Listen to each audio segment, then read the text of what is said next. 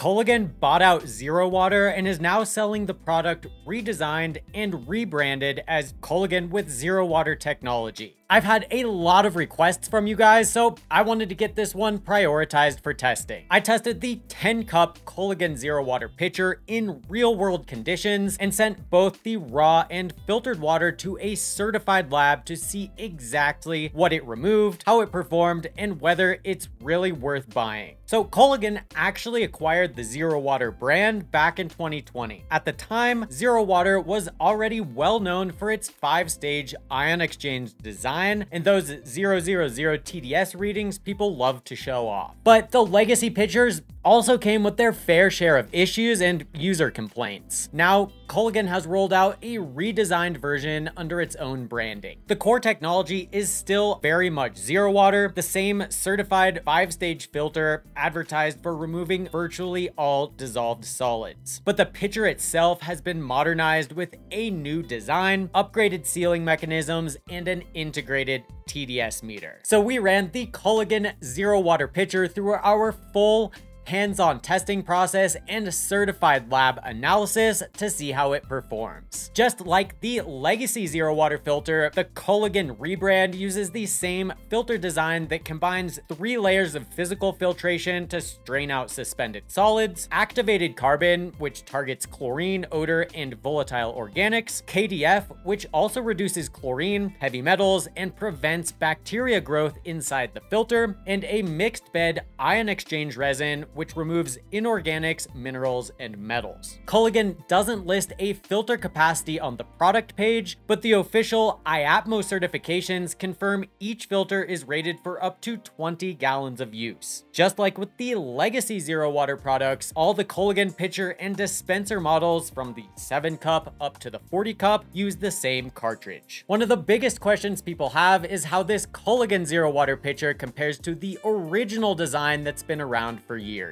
And it's pretty clear that Culligan listened to customer feedback with this redesign because they addressed nearly every complaint users had with the legacy model. First, the way the filter is installed is completely different. On the old model, the filter was threaded on from the bottom of the upper reservoir, and getting a watertight seal took some real muscle sometimes. You had to twist it tight enough to prevent leaks, but not so tight that you couldn't remove it later. It was awkward and honestly a big pain in the butt. The new Culligan version fixes that issue. The filter now slides in from the top and locks into place with a simple twist. It seals tightly every time, and you don't have to fight with it or worry about leaks from the seal like you did with the old version. The lid has also been redesigned. On the older model, it would slip and fall off since it kind of just sat on top and didn't really lock into place. The new model uses a firm-fitting lid with a silicone seal that stays locked in even when you tilt and pour the pitcher. Like I already touched on, they also improved the way that you check TDS and thus filter life.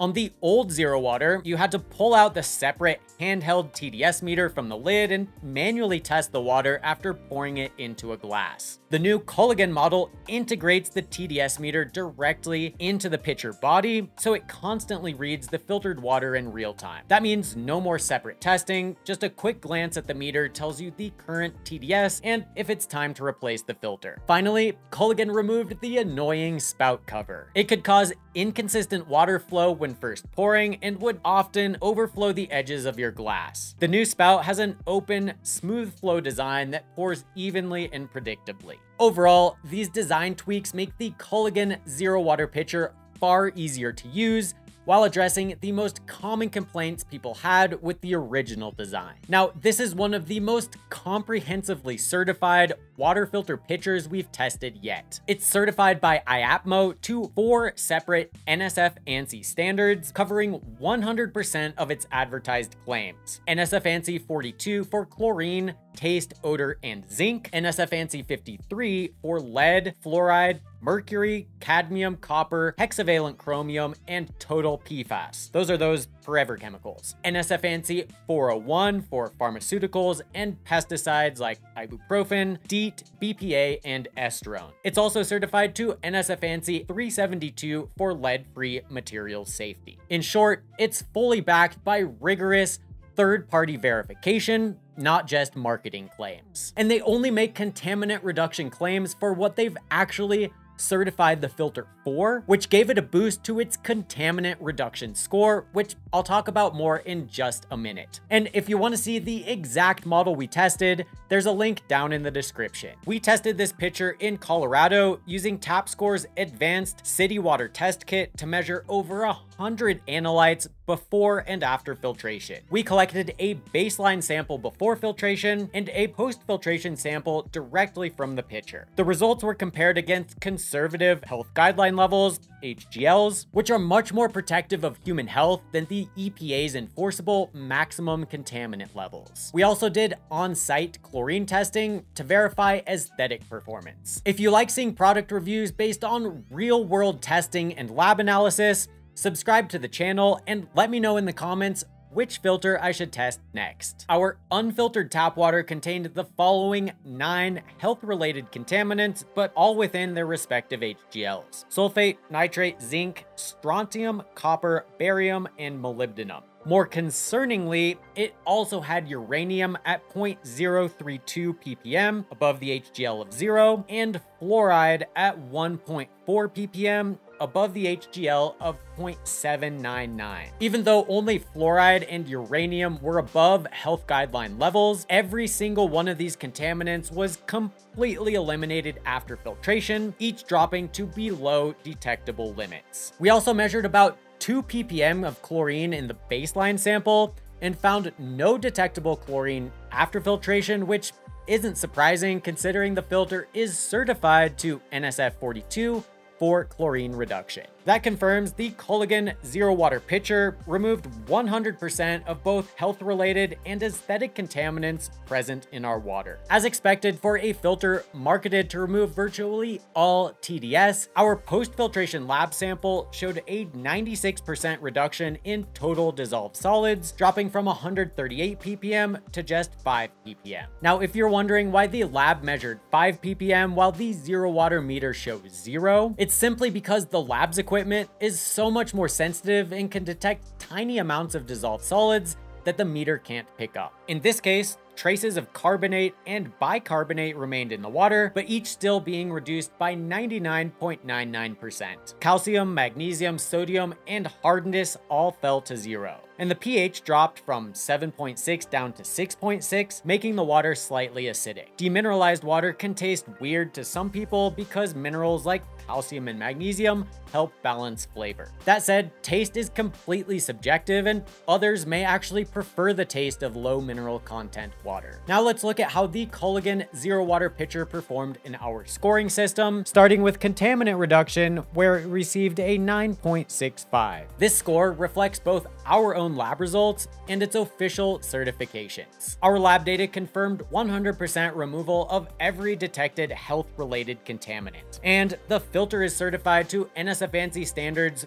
42, 53, and 401 for every single contaminant they claim it can reduce. It scored 9.4 for design, which comes from 2 subcategories: component quality and material safety certification. For component quality, the Culligan Zero Water earned a 9 thanks to its sturdy construction from BPA-free polypropylene and ABS plastics. The fit and finish feels durable and well made for a budget pitcher, and higher quality than the legacy Zero Water pitcher. It's officially IATMO certified for material safety, both under its performance standards 42, 53, and 401, and it also holds an NSF ANSI 372 certification for being lead-free. This earned it the top score of 10 in this subcategory. For gravity-fed systems like pitchers, we measure flow rate in gallons per hour, or GPH for short. We measured the Culligan Zero Water at 1.9 GPH, which earned it a 9.5 in this category. This means it filters a full upper reservoir in about 7 minutes, which is actually